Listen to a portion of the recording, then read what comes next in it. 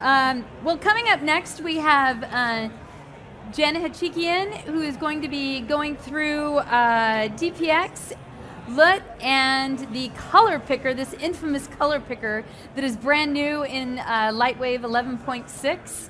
And as soon as she has, I think she's ready. Let's bring her on up. Deuce, thank you so much. Absolutely.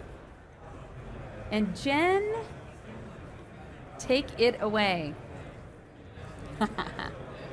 Excuse me. How many visual effects artists in the audience today?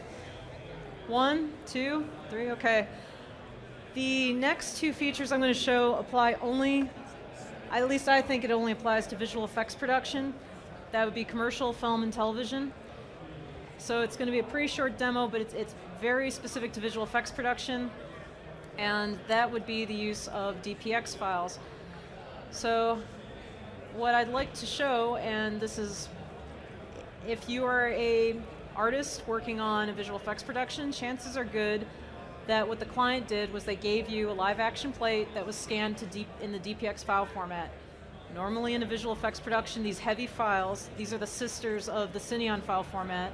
Normally these heavy files will be converted to JPEGs, but if you, and that way that's lightweight and over network, but if you honestly do not have time to convert the DPX files, if you have to, there's nothing that'll stop you from just loading it in directly into Lightwave now. So this means that you, the visual effects artist, can directly load your client plates straight into Lightwave. So, the other thing I'd like to touch on in color space, let me go to linear right now, is that when the client hands you the DPX files, they are also going to be handing you a color lookup table, a LUT. This might be in Autodesk .3DL format, that would be the Autodesk color lookup table.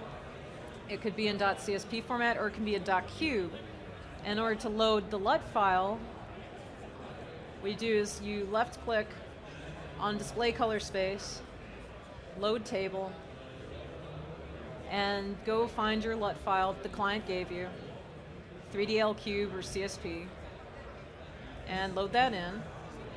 And this will affect your VPR because you've set the display. It'll affect your F9. So what you'll get is you'll get your render with the LUT applied. And if you want to, when you're in OpenGL mode, you can also choose on this panel, color correct OpenGL to apply the LUT in OpenGL mode. Again, this is specific to visual effects production.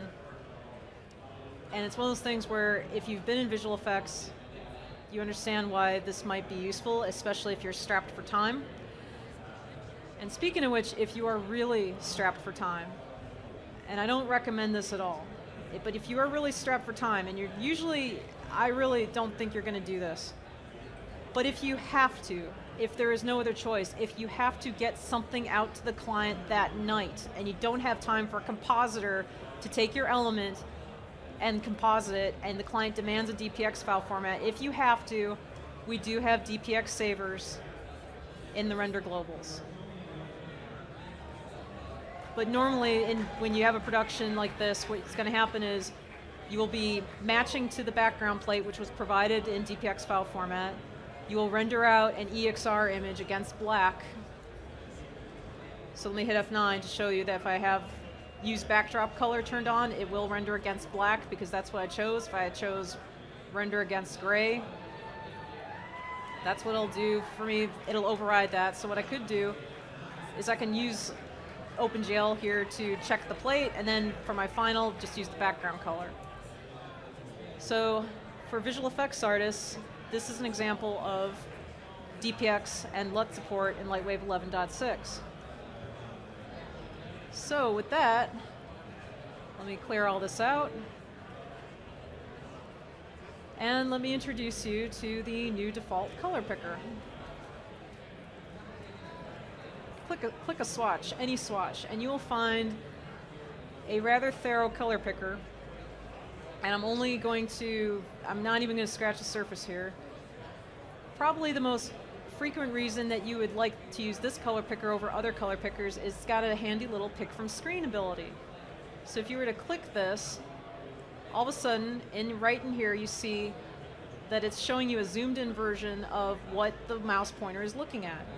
And if you want to slow that down while you're mousing around the screen, you hold down the shift key, and for every 20 pixels that your mouse navigates across the screen, it's only going to be going 1 pixel. So you can use that to now click and select that precise pixel for your color. If you're picking from an image that's a little noisy, you can hit the S key to increase the sample size to 3x3 average, 5x5 average, 7x7 average, 9x9 average. That would be 81 pixels sampled to create one solid color, in this case gray.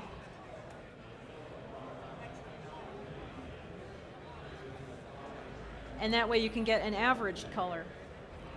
If you're a web designer, you might find this familiar. You can type in hexadecimal values. So if you feel more comfortable, or if you have to work with web values, you can do that here. There's also a nice little feature for people who want to work with high dynamic range values. You can actually go above values of 255, 255, 255, and actually type in HDR numbers with this color picker, and it'll respect that. This will then be down converted to a multiplier, and that lets me introduce you to this nice little multiplier over here. So that if I want to just double whatever values are in here, hit OK, because this is the multiplier. So this will take these values times 2, and that's what you'll get in here.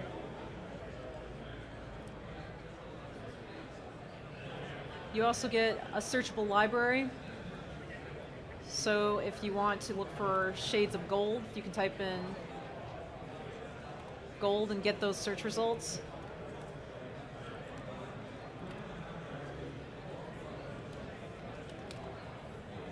So there's a lot of base colors that come with this color picker, all for your convenience.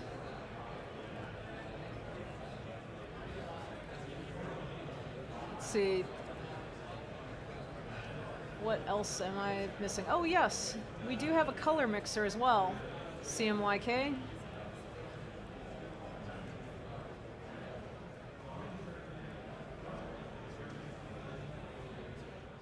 So you can toggle between swatches and the mixer. Oh yes, I forgot to mention you can choose as many bands as you'd like on that mixer.